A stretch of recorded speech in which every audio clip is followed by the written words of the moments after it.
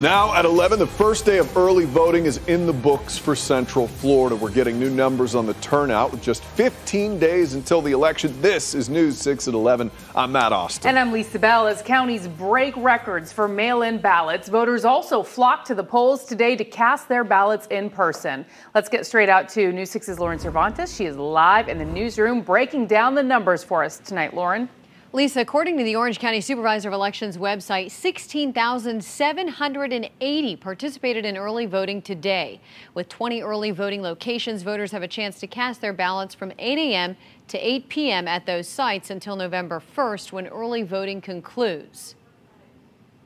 Day one of early voting has concluded, and the Orange County Supervisor of Elections website shows more than 16,000 voters participated in early voting today.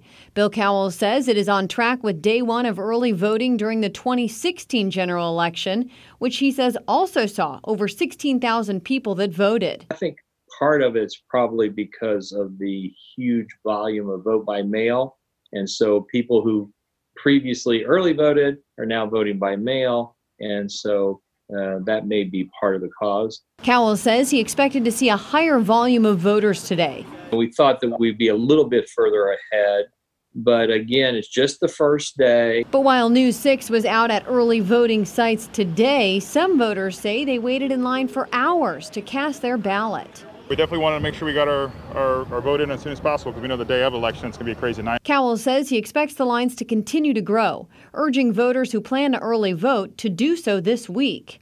Try to vote this week, because next week, when people start thinking about finally going to vote, the lines are going to be longer. Orange County has a tool on their website that allows voters to see the estimated wait times at each of the 20 early voting locations.